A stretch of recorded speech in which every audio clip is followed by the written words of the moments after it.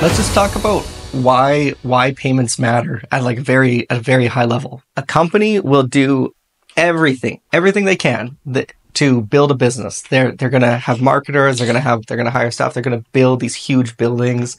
They're going to make sure that they're going to build the world's best website and have the best UI designers come in.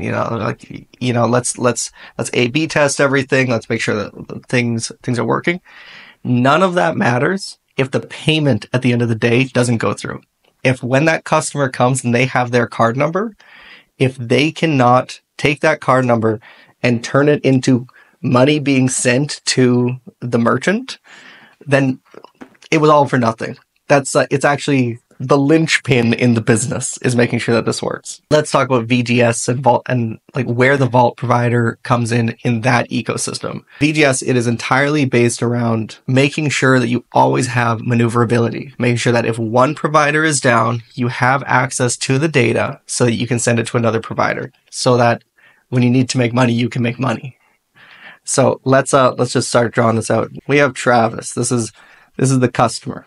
In a situation where you aren't collecting that data, where a merchant isn't collecting that card data themselves, this card number, through an online store, is going to go directly to a PSP. That's a payment service provider. Now, these payment service providers do not always authorize that payment. They may give you a bad auth rate for that card. When the customer provides this data over to that PSP, it could be a valid customer, but if it fails, that's something called a soft decline. They'll decline the card. It's like, oh, didn't go through. Okay, well, I'm going to go move on. It's 2 a.m. I'm instinct buying this thing, which I have done more times than I want to admit. And, payment failed. Okay, well, I'm just going to go to bed. I'm going to move on to the next thing. Or I'm going to go buy it from a different online store. That I have also done. So, 411, this card number goes to the PSP. It fails. Maybe they're down. Maybe some networking glitch happened, or maybe they just some fraud check flagged you for incorrect reasons. How is this solved? This PSP is acting on behalf of the merchant here. What the merchant can do, rather than sending the data to the PSP directly, the merchant can collect that card data, and they can use it so that they can have PSP 1, and then they can also have PSP 2. They can add in a second processor. So this is going to do multiple things, and this is called payment orchestration, by the way.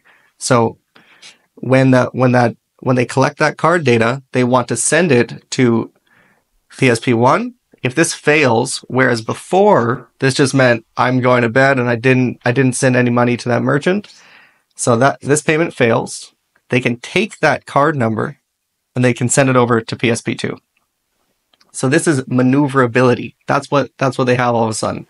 And let's say that their auth rates with PSP1 with one specific issuing bank was 90%, and then when they use this if they retry with this other PSP, all of a sudden it's 95%.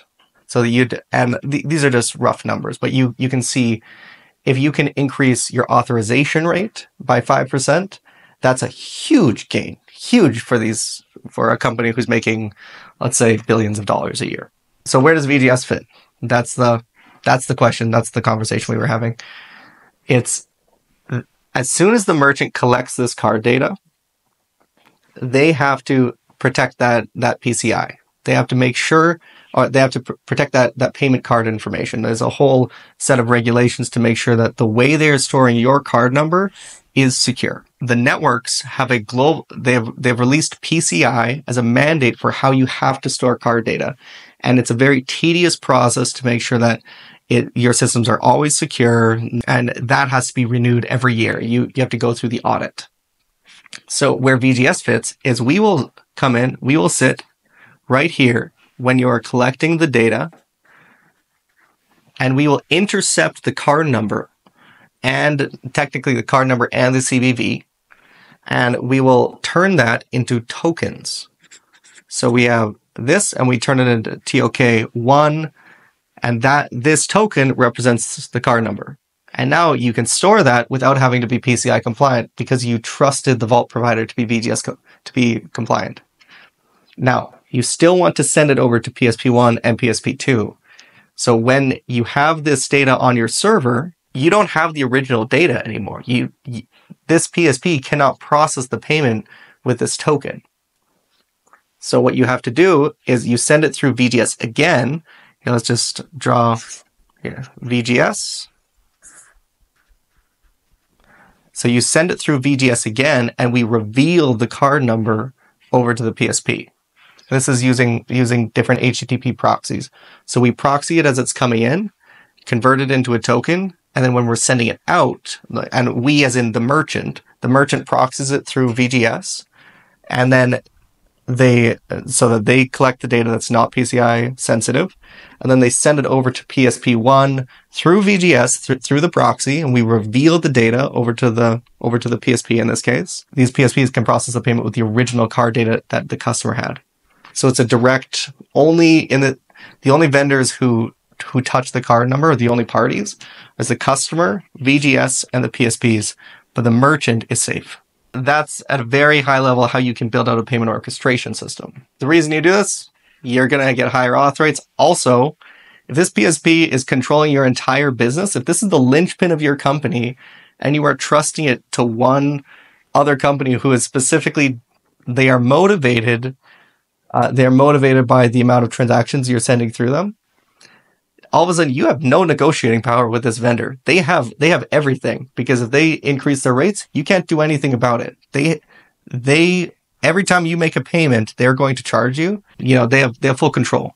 So what this does is gives you the option to negotiate with PSP1 and PSP2. It's a ton of control. All of a sudden the merchant can say like, oh, you're giving me a bad rate. This other company is giving me a better rate. Or, both of these guys are giving me a bad rate in XYZ country. So I'm going to add in PSP3, and this is just going to focus on Japan, let's say, or this is just going to focus on Canada. This is just going to focus on one region. So this is you can see as you're building out your payment orchestration layer, it matters to think about auth rates. Like that's the first reason that you probably do this. You want to increase the amount of revenue that you're bringing in, and then all of a sudden the side effect of that is you have all this negotiating power, and you have all of this maneuverability to actually get higher authorization rates by adding in different vendors globally.